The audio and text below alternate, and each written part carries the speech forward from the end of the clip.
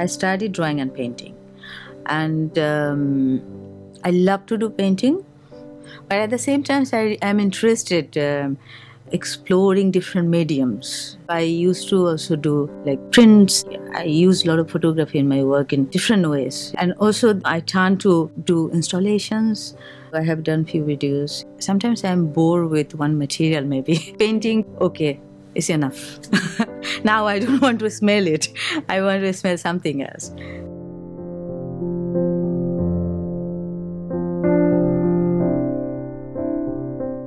Lovebird is my, you can say, with my fabricated blade, the one I started to fabricate in Bangladesh, like fabricating them in stainless steel so that they can be bended and I can just make the object out of it.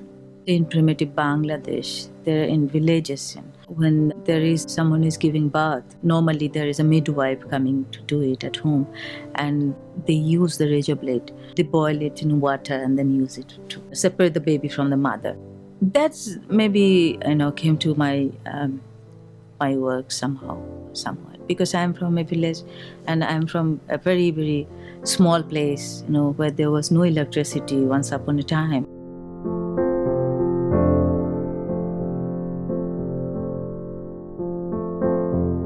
We started Brito as Trust in 2002. So it's part of Triangle Network, which is like a worldwide network. They have got more than 40 artisan spaces in different countries, and different cities also. At the beginning, we were like only 6 people, and now we have around 19 people working together. But we are artisan space. Is the first in Asia in Bangladesh, first of its kinds. And then we do residencies, workshops. Last 2 years, we have a space to show artworks also. It's not a commercial gallery. It's a kind of project space, so people can do a lot of other projects there. And it's a platform that we always thought that we need in Bangladesh. We were looking forward to having a platform where, younger generation artists could come and explore their ideas and do experiment. So this is what, we just started, and still now we have been working for this.